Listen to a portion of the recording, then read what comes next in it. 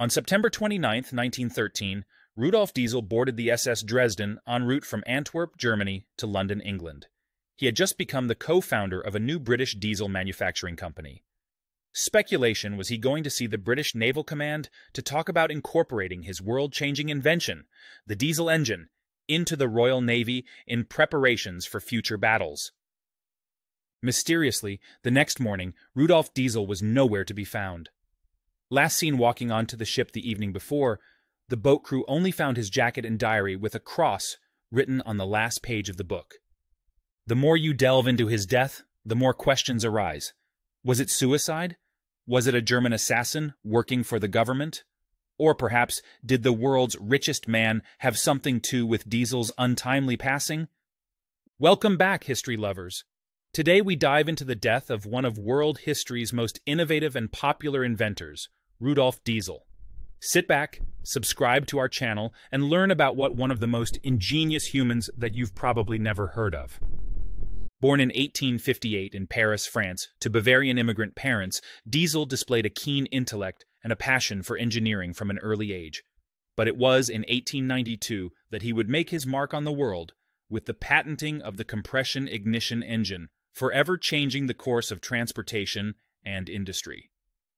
Diesel's most significant achievement came in 1892, when he patented the compression ignition engine that bears his name.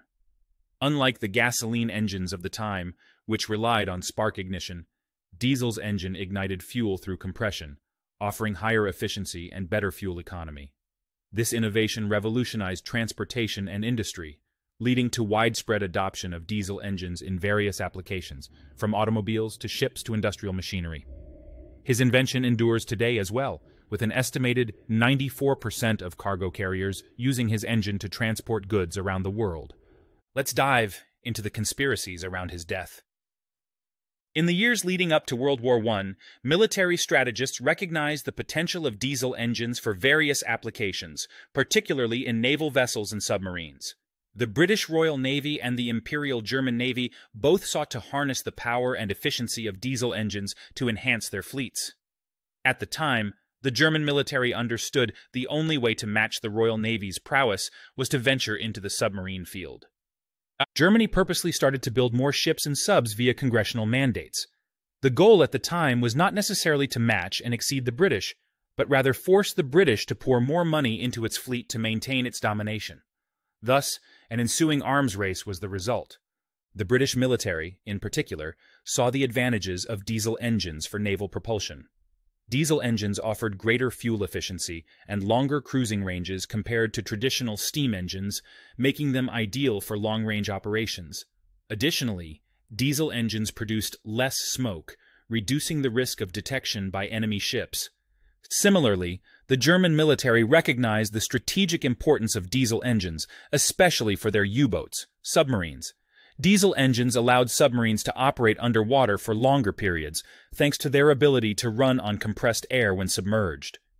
This extended underwater endurance significantly increased the stealth and effectiveness of German U-boats during both World War I and World War II. As mentioned earlier, Diesel was traveling to London to oversee his newly formed diesel company, but allegedly was to have secret meetings with the British military. Did the German intelligence get a hold of the information? Could they have made a move on Diesel to prevent the meeting? The situation remains shrouded in mystery. While many know John Rockefeller for his founding of Standard Oil, the world's richest man was also involved in the kerosene business. Kerosene, refined from gasoline, was used for candlelight back in the 1800s. By the late 1800s, Edison invented the light bulb, and it became standard across all major metropolitan areas, including residential and downtown properties. Rockefeller saw his net worth declining due to the change in technology. Thus, this made his fading monopoly in the refining business an even more pressing issue.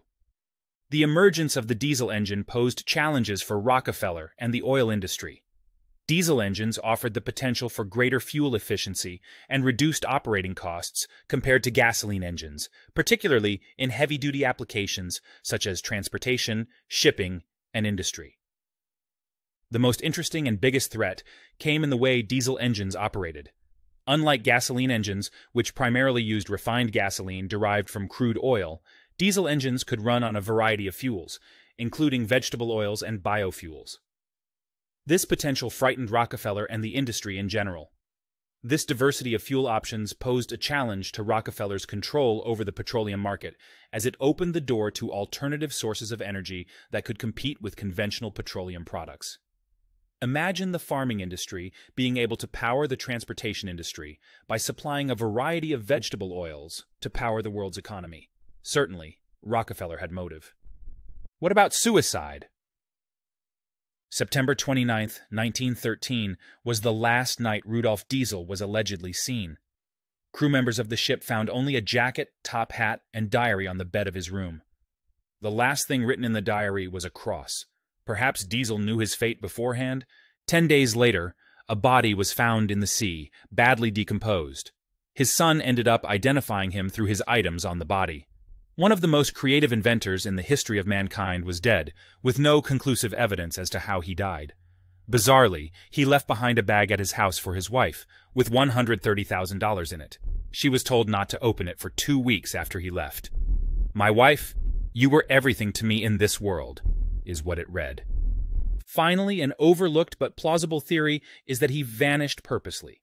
Diesel was partial to the British over the Germans, and he was going to England to meet with the Royal Navy. His body was never officially found, only identified by the possessions on the body in the channel. Maybe the Dresden boat ride was all a ruse. There was no follow-up investigation on the body found at sea. The boat left from Belgium, who was partial to Britain and not Germany. Perhaps the operation was meant to begin in a country aligned with the Brits, and they would have offered a safe haven in England. Maybe Diesel lived out his final days under the cover of cooperative governments across the world. Defection seems very possible. Perhaps his letter to his wife, which read, "You were everything to me," didn't necessarily mean suicide, but rather a different kind of goodbye. Rudolf Diesel is owed his due. He lived an extraordinary life, coupled with an amazing invention that changed the world for the better. His engine proved to dominate the years and to come. It helped the Allies win World War I. He was humble, but lived a flashy lifestyle towards the end of his life. His death shocked the world, with headlines and updates coming from everywhere from Berlin to London to New York City. His death was even more shocking, given the sudden nature of it. Historians liken it to someone as popular as Elon Musk, in his prime, dying unexpectedly. In the end, his life should be celebrated. Next time you are on a cruise ship or receiving goods from a huge semi-truck, remember the Diesel name. That is it. From all of us at History Haven, we hope you enjoyed the video. Please subscribe, and we will see you next time for another story from the annals of history.